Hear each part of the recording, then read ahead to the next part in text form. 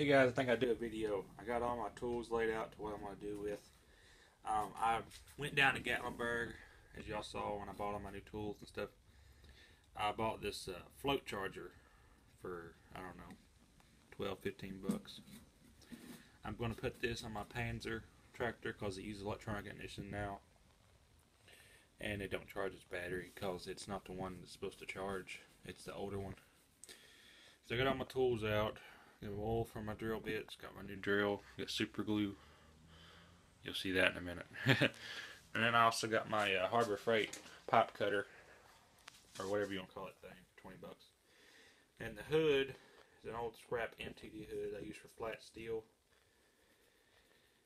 We're going to end up putting this in the Panzer's. You can see it, the little army green box out there. We're going to put it in that. I'm going to cut a chunk out of it, out of the hood. And what I'm going to do is, well, first I got to measure it first.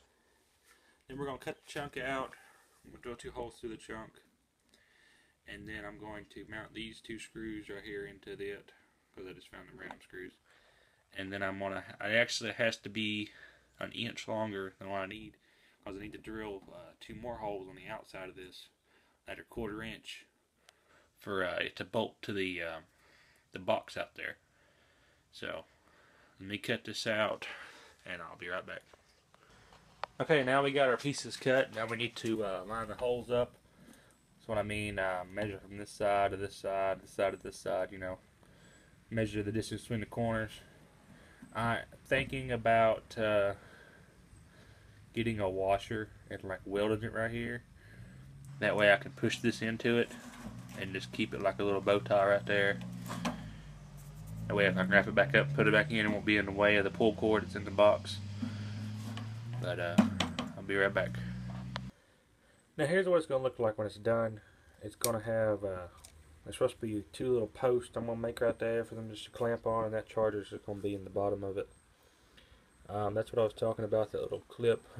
I ended up getting a electrical, I don't know what you call that, and wrapped it around that big lock washer, and it works just fine. You squeeze that in, it presses right in. I've got these 2 bolts, so there's 2 nuts on there on each one. One's actually going to hold it to the box, and the other one is for the thing to grip on. And I got some Loctite I'm going to put on them, so I don't have to use a lot of washers.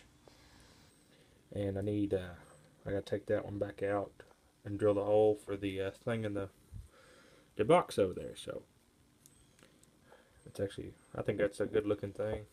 The super glue is to go down in them holes right there, because my screws ain't really that long. So I'll be right back. Okay guys, this is it finished. I've done made a template to drill the holes out. So I'm going to drill the holes out on the side of this. Either going to be in the front, I'm going to drill the holes, or the back. It don't really matter. So I'll be right back. Okay, this is how it's going to sit, but like on the inside. So I'm going to go ahead and put it on all the way and just fully finish it so you all can see it. Okay, I'm going to show you all the finished product. It actually turned out really, really good. This is inside of the box. I cleaned them shavings out, but you get the idea.